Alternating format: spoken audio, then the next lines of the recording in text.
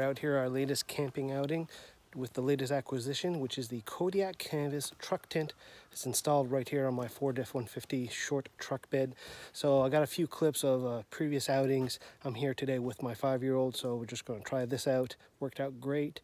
And I got a few clips of the install and some of the things that's not 100% because I have a few truck accessories that might change things a little bit. But here we go. Awesome voiceover time. So first question is, how much room does this take all packed up? Here we have a 3-foot duffel bag size for the canvas and a 4-foot size bag for the hardware, typical Kodiak Canvas packaging. And when we are going to get set up, here's our support rails on top of the truck bed. If you have accessories like tonneau covers or toolboxes, this is pretty much what you have to deal with. Here I have a little bit of gap between my truck bed and my back rack, so I put a little bit of pipe insulation in between the two to cut a little bit, so it's not 100% perfect fit. I'll talk about that a little bit later. Of course, read the instructions, they're pretty good.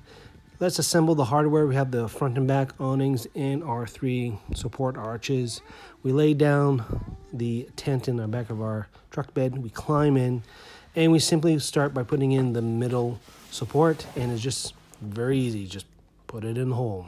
Do the front and the back, and we should end up something like this. You can put the awnings here in a second. I usually thread the rods first, and once we're done, to me this is like a fitted bed sheet. The tailgate end, we fit it underneath, gets nice and tight and aligned, and we just drape the other end. And this is what it looks like all set up. Should give us about 5 feet of clearance. Of course, I got the deck, so I have 1 foot less, so I got 4 feet of clearance.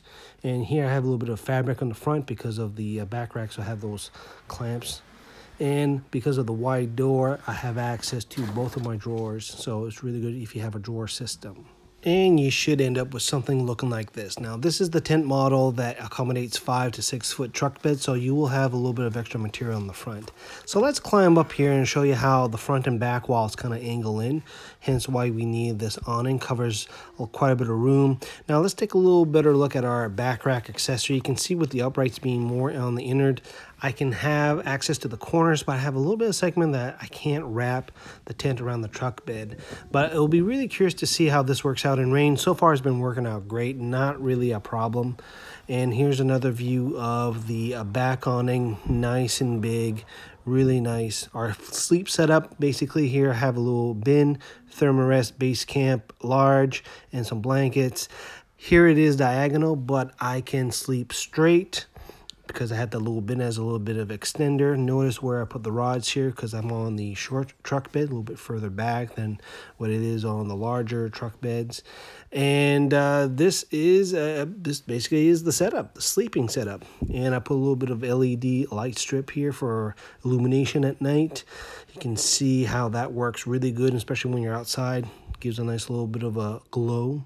And of course, this is why we want to get this tent to enjoy the outdoors. And if it is getting a little bit cold, I'm not into running propane heaters inside the tent unless to get the chill out before I get in. But you can get yourself one of these little personal heaters for $20. I got this Honeywell HeatBud, 850 BTUs, really small. Plugs in, creates a nice buffer for outside and inside. Like I said, I haven't experienced it in rain yet, but I was in a very stiff wind. You can see here it performed fantastic. This tent is solid, really like it. And of course, when you tear things down, once you have all the straps kind of set up, just give yourself enough slack so that you can just undo the clips, and then you just fold everything. You could be really sloppy when you're folding things. It will fit inside the provided bag. So I've been so far really happy with this tent. It's a great opportunity for me to go solo camping very late season or early season. It's good stuff. Put down in the comments what you think, and we'll talk to you guys next time.